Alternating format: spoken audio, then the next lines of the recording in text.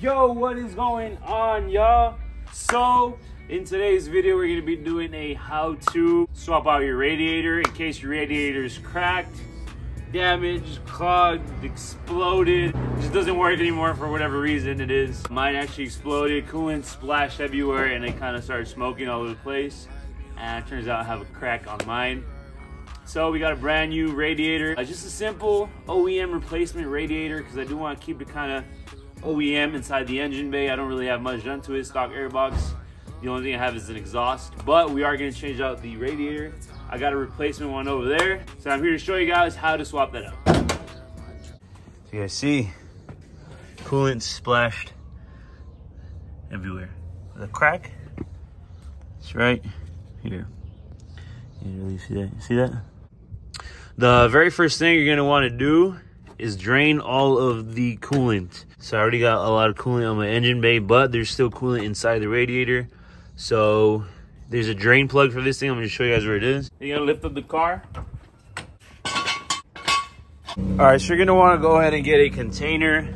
This one has a little bit of oil mixed in it with coolant, so it doesn't look the best, but it will still get the job done as long as it catches the coolant that you drain out. Underneath the car, right here, where the transmission is at, underneath here in the radiator, there's a drain plug, which is this one right here. So you just want to open this one out and let all the fluid drain out.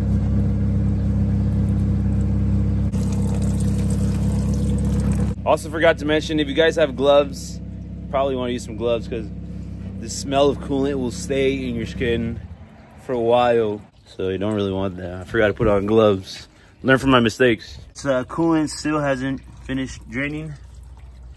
If you want to speed up the process, squeeze the upper hose a little bit, get that air out. Your guys', if it's stock, it'd probably look thinner, and smaller usually goes right here, the coolant reservoir tank. But I kind of rerouted mine to be over there, so my hose from here. But just take this out, take out the cap to kind of relieve some pressure. Your guys' would look similar to this radiator. It's an aftermarket one, but it's routed to here. The hose, and this is the coolant reservoir. All right, this hose should come right off. I just wanna take that off to the side. So now, radiator has been flushed. The cap came off to kind of relieve some pressure, as well as this hose that was connected right here to relieve more pressure. Like I said, you can push the upper radiator hose, kind of get all that stuff out from the top. All right, it looks like most of the coolant is pretty much out of there. All right, so this is the replacement one, the OEM replacement one. It comes with those oil cooler lines for automatic transmission. This one is a manual transmission, in case you guys have an auto. So this one actually comes with the drain plug right there, the one we took off. Right there. Comes a new one, so you can kind of discard of that. This one's brand new. All right, so next you guys are going to do is take off this bracket holding these AC lines together. It's a 210 millimeters right here. Just bend it in like so. Look, I took that away. I like to put the bolts back in where they were, just so you won't lose it.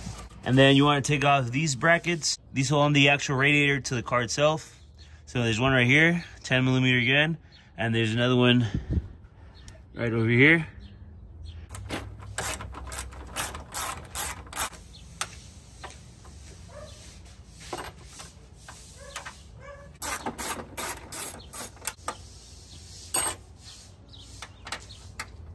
All right, both of those brackets are out. One's right there, one's right here.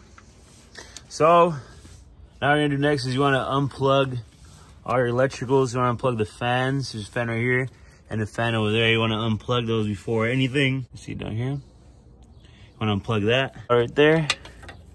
This one's out. Boom, and then there's these over here. You wanna take these out too. All right, so you guys wanna go ahead and disconnect both these right here. This one is held on to this little bracket right here. So you just wanna slide this thing off and then unplug it while it's out. It makes it easier. Okay, so after that, what you want to do is take off this bracket for the fan. It's holding on the fan on one side, We're gonna do this side first because this side you gotta take off the radiator hose and then take off the fan. But it's just these two bolts up here, two 10 millimeters, and then down there it's held on by like a bracket of some sort. Doesn't have any bolts, it just slides in. So these two right here, two 10s. The fan on the driver's side. So now we're gonna go ahead and take off the two bolts holding this side fan, one right here and one right here. It's two 10 millimeter bolts holding up the fan. All right, so we're gonna take off that hose clamp with some pliers. Get that out of the way. All right, and this thing might be pretty shut on there, to be honest. Just kind of want to twist it inwards. All right, now that the coolant hose is out, it might drain a little bit if you guys still had a little bit left in there, but if not, it shouldn't leak. So they're actually underneath the car. There is one more radiator fan bolt. There's one more fan bolt. It's right here. You guys can see that. That's the bolt. You gotta take that one off, then it goes out. Forgot to take that one off. So the ratchet didn't really fit in there due to this line right here. But you can use a wrench to kind of take that out. Now the radiator fan can just slide right out. All right, so now with all of those bolts out, the radiator fan should, in theory, just slide right out. It's a little bit difficult to get out. You kind of want to slide it and turn it, spin it. Radiator fan, we're going to be using the same ones. These are still good. So I left this fan in here because the last person that had this car put this bolt on and it kind of got stripped. So I couldn't take it out. So I'm gonna just take it out with the whole radiator itself. But we're gonna go ahead, and this thing could almost literally just come out. The only thing holding it up left is that lower radiator hose down there. So you'll take that one off the same way you took this one off. All right, so I went ahead and took off that hose from there. Took off this clamp and took off the hose. It did start leaking a little bit, but it should be fine. Also, I forgot to mention this. There is a plug down here. I forgot to take out as well. Just so you guys know, this plug right here. You want to take this one off, and then everything should come out. And that one just slides off of this bracket. See right there, it just, this whole thing was on there, and I just kind of slid it out. Now the whole radiator is out. As I was taking off this radiator fan, I see exactly where the problem is. So if your guys looks like this, you guys are toast, you need one of these. Check this out, there's a little crack right here. I stick this blade in here. Look how easily it just folds in. Look at that.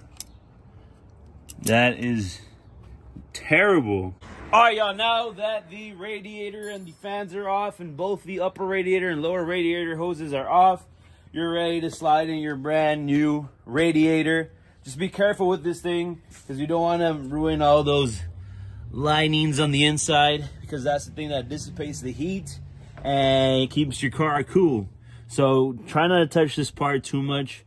If you bang it up here and there, tiny little bit, you get away with it, but not too much. Like I said, this dissipates the heat from the engine, kind of cools it up. The radiator, the original one, will have these grommets on the bottom right here, exactly where this is. You just want to take those off, and you can use the same ones right on there. So kind of sit in the engine bay, and it won't be flopping around everywhere. All right, so now slowly, gently kind of guide that into place. Get this hose out of the way. Gently, make sure you don't ruin the radiator. So that thing kind of sits in there like that. So it's not bolted on right now, it just kind of guided it into place. The groove that I was talking about is right underneath here. Right here. Kind of should just sit in there so it won't be rattling all over the place. All right, now what you're gonna want to do is put the brackets that you took off earlier, these, which will hold the radiator in place so it won't move. Again, there's these two 10s right here, 110 that we left on the car so we wouldn't lose it. Kind of hook that on there to grab the radiator so it won't fall forward.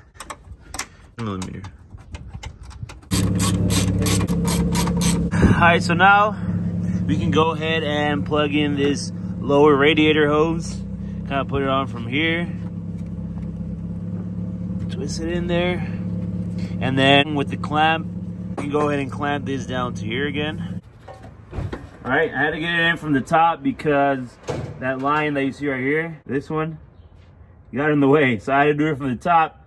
It's kind of a weird angle, but you already know the deal. So now that that lower radiator hose is in, now you go ahead and slide the fan and move the upper radiator hose and kind of wiggle it in there. Again, not damaging the actual radiator because you don't want to ruin those little fins. Now you want to go ahead and put the bolts up here to kind of hold the fan in place. I like to put it on my hand first, so when we go to tighten it to add that extra pressure. Put the other one right up here. Go ahead and make them a little tighter. Not too tight, these are pretty easy to break. So just so they're nice and snug, you can go ahead and plug in all your connections. So this one goes in there like so. Make sure you hear that click. And then these two get connected together and they go on this bracket. And that clip. And then this should just slide right in through this little bracket. Slide in there and that should be good. It's plugged in. These two are plugged in. And now that you're on that part, you can go ahead and just connect the upper radiator hose. Mine has a little cap that it came with. Just want to put it right back where it came from. Make sure it's not folded. You put it in there and just push it inwards.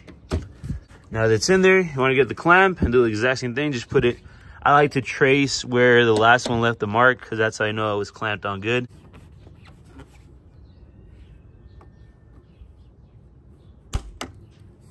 There you go.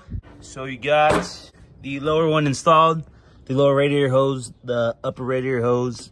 The fan is in there and the connections are all in there. And these two bolts are secured. And then there's one more 10mm down there, if you guys remember from earlier, that you got to put back on. All right, and I'm actually going to be changing this hose out. I'm going to be putting this black one on. So you want to put this hose back into there like so.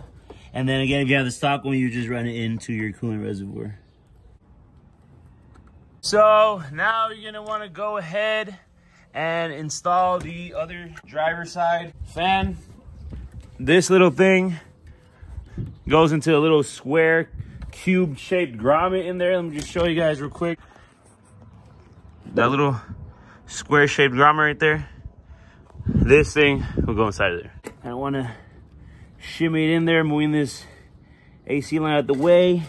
Again, all while not damaging the actual radiator itself. All right, then you want to go ahead and put the bolts right up here to hold this radiator fan towards the radiator. Yeah, not too tight, just pretty snug so they won't break. Then you just want to go ahead and plug in the connections. Go ahead and plug in these connections right here. Snipped. Then again, you don't want to forget to put one of these connections just dangling around on the bracket itself right there, or else it could move and get caught on that belt right there, and that's not going to be fun. Then we're going to go ahead and put this last bracket that's holding this AC line back onto that little hook right there. Put that in there. Now the connections are in and the radiator fans are held on. Both of them, all the hoses are plugged in. You're pretty much almost done. You just need the biggest step, out of the coolant.